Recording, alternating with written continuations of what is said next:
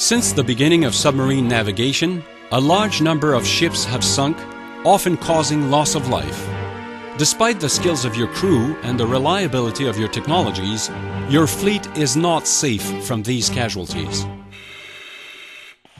By means of a high-technology training program, a crew can be prepared to face such situations with calm and significantly improve its chance to survive.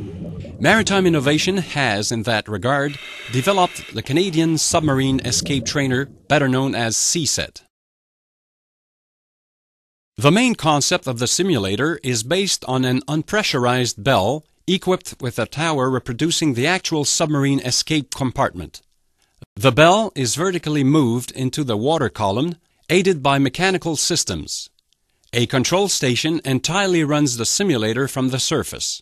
The CSET design is based on internationally recognized standards such as the Pressure Vessel for Human Occupancy standard from ASME. Originally, the CSET was developed to answer the training needs of Canadian submariners in submarine emergency escape. Integrated to the sea survival course offered by the Institut maritime du Québec in Rimouski to the Canadian submariners, the training on board the CSET is the keystone of this two-day training program. With a capacity of up to 5 submariners and 1 instructor, the simulator is entered from the escape tower. The trainee is allowed to familiarize with the various systems, accurately reproducing the actual layout of the submarine escape compartments found on the Canadian Victoria-class submarines. After shutting the upper hatch, the simulator dives to a training depth of 8 meters as specified by the Canadian protocol. Once this depth reached, each submariner proceeds with the tower's preparation sequences as if he were the last man to leave the vessel. Number 9, open the lower lid. Yes, sir.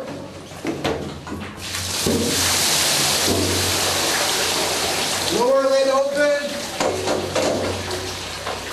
Checking for valve sequence. Upper hatch operating gear to idle. Drain valve shut. Upper hatch operating gear to idle. Flood valve shut. Upper hatch operating gear to idle. Vent valve open. Upper hatch operating gear to idle. Ready to proceed, sir. Go to position 1. Position 1. Nose clip on.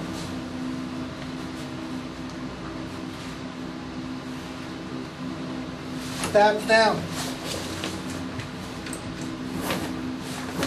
Position 1. Number 9, enter the tower. Entering the tower. After all the devices have been positioned into the escape-ready position and that all relevant verifications have been carried out, the submariner enters the escape tower.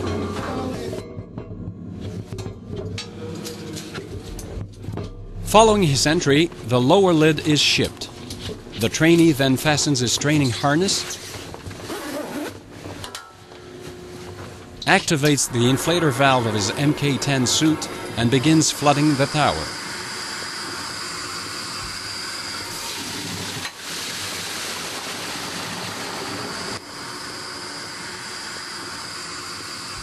When the flooding of the tower begins, the safety diver attentively watches the submariner in order to detect any behavioral or procedural problem. He can always stop the flooding if necessary. When the level of water is at its maximum, he opens the lid. The trainee is therefore released from the tower and stops near the diver, held down by his harness. At the sight of air bubbles coming up, the surface team awaits the trainee and gets ready to respond quickly in case of an emergency. The diver communicates the trainee's condition and informs of his imminent arrival to the chief instructor on surface. Roger, coming up. Upon the chief instructor's orders, the diver then unfastens the submariner's harness, who is sent to the surface where a safety swimmer awaits his arrival. Yeah, I thought the training was excellent. The tower is exactly the same as what we use on the submarine, and being under pressure and deep with the water and pressurized and all that kind of stuff is really excellent, I thought. Very accurate.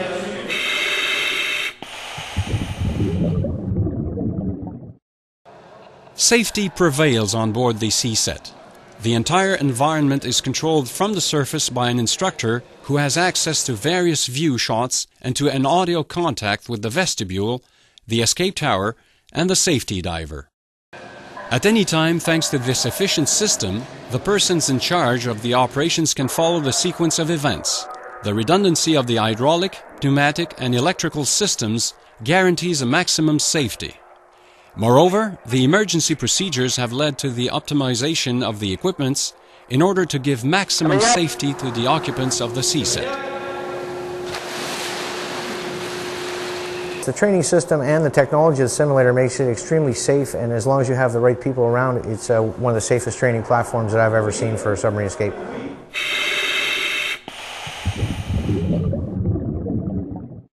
The mobility of the equipment allows it to be transported to various sites. It is also flexible and therefore can be used in various types of environment, such as jetties, wharfs, or in dedicated facilities. The training depth can also be adjusted according to the user's requirements.